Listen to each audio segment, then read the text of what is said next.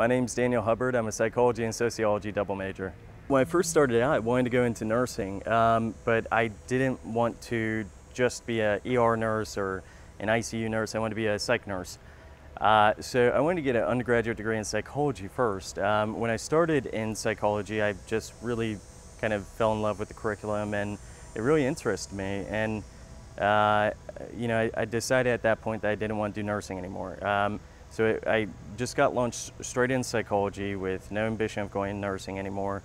I started working in undergraduate research in psychology, and ever since it's just been kind of a love story, I guess. I was really surprised. I didn't expect I was going to be a Truman Scholar.